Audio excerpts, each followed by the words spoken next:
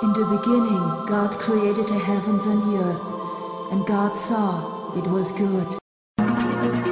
Like all the other systems of the human body, the sense of smell is also an extremely complex design.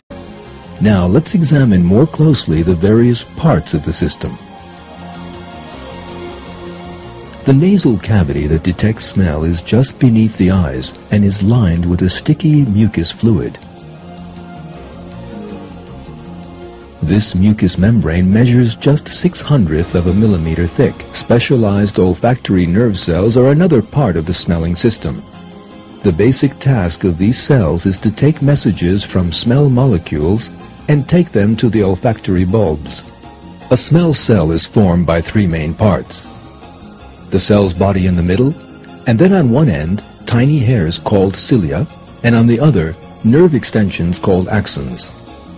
At this point, astonishing things happen at the axons on the other end of the smell cell.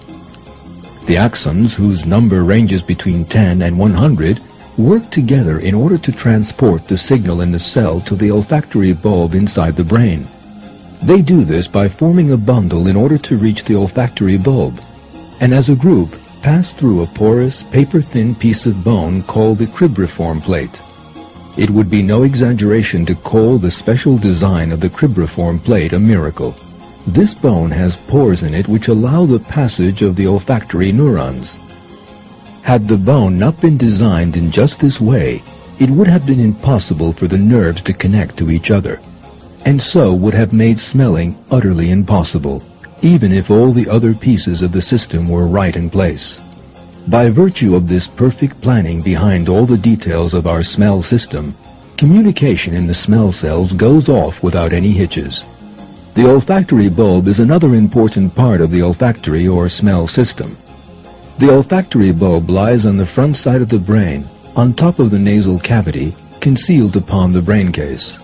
There are two olfactory lobes in the brain, just as the nose has two nasal cavities. Each of these lobes is about as big as a pea. The olfactory lobes work like a newsroom at a TV station or newspaper.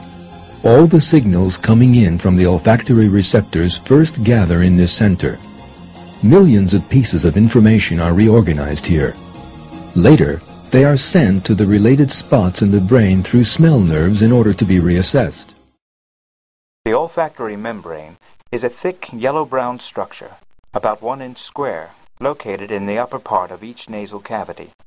It consists of about 100 million smell receptor cells, which are surrounded by supporting cells. The smell receptor cells have an olfactory vesicle bearing cilia, which project into the mucus that covers the smell membrane. Chemicals in the air react with the cilia and stimulate the receptor cells. The smell information is passed by the receptor cell axons, which leave the membrane as the first cranial nerve, and which relay with mitral cell axons to the olfactory cortex. The supporting sustenacular cells contain a pigment that colors the membrane yellow. The membrane also contains Bowman's glands, which secrete mucus. Their function is to keep the membrane moist so that chemicals can dissolve and stimulate the cilia. If you can't smell, you probably can't taste very well either. They are closely related functions. Receptor cells for taste and smell are located in the mouth and nose, respectively. As the receptor cells are stimulated, they send impulses from these organs to the brain's smelling and tasting centers in the cortices. For taste, impulses stimulated by the chemical compounds in food are sent to the gustatory cortex. For smells, impulses stimulated by chemical compounds in odors are sent to the olfactory cortex. As new compounds stimulate the receptors, the brain forms an odor memory bank so that it can recall the odors the next time they are present.